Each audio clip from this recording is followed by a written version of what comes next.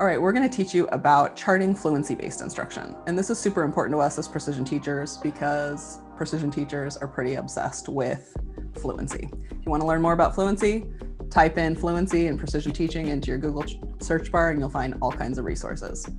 We also are going to develop a course on exactly how to do this with all the little components for all the different types of learners, so stay tuned for that. All right, Amy, so let's get started. We're going to choose to chart on we're going to do 20-second timings for fluency-based instruction. So I'm choosing 20 seconds because I'm working with a learner who doesn't really have the capacity to practice for much longer than that, especially at high rates. So I'm choosing 20-second timing intervals.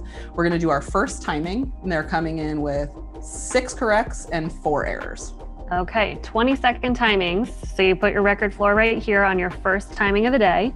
Then you have to figure out how many would 6 correct in 20 seconds be in a minute. So you multiply that by 3, and 6 times 3 is 18. Did I get that right, everybody? Yeah. Okay. So there's where you'd put your dot for 6 corrects. And you said 3 incorrects? Yeah. So 3 incorrects would be right around here. Again, 3 times 3 would put you right here. There's our first timing of the day. Cool. So now we do error correction, we do some teaching, we've got some errors to address that happened in that first timing. Now we're going to jump back in and do another practice. We're going to do another 20 seconds. They come in at 9 correct, 1 error. Okay, so last time we had 7, this time we have 9. So 9 times 3 is 27. That puts us all the way up here. And how many errors did you say, Liz? Just 1. Just 1 error. That's easy peasy. You're just going to put it right on the record floor, the counting time bar. Awesome, you got it. So then we're going to do a little bit more practice, error correction in between. We can already see that our error corrections are effective because those X's are dropping down on the chart. Third timing we come in, we get 15 correct, 0 errors. Okay, so 3 times 15 puts us at 45. We're all the way up here. That's a beautiful movement for one day. Okay, and how many errors? 0. 0 errors. 0 errors puts us right below here, right around there.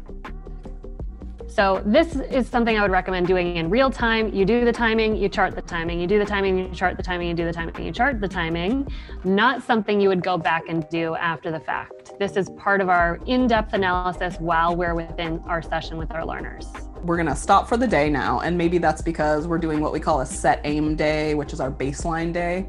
You could also set a daily improvement goal, or you should also set daily improvement goals if you are further along in your phase of instruction.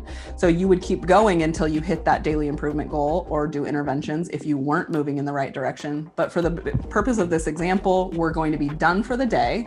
So we're going to take our best timing of the day and we're going to transfer that over to the daily per minute. So now we'll find the day line that we were on. So maybe this was a Monday, maybe it was a Wednesday, Friday, doesn't matter. Depending on what day we're on, we'll find that 20-second timing and put our record floor here for a 20-second timing. And then we'll just chart that one best timing of the day. So here's our dot and our X down here. And that is our data point that we're going to use to make our decisions on the daily chart. Awesome. And then tomorrow we're going to come back in. We're going to set a goal to be a higher performance than today. And we're going to keep going with those. And then we can make database decisions on both that timings chart to whether we're going in the right direction or we're needing intervention. And then we can also make those database decisions on that daily chart. I'm Amy. And I'm Liz.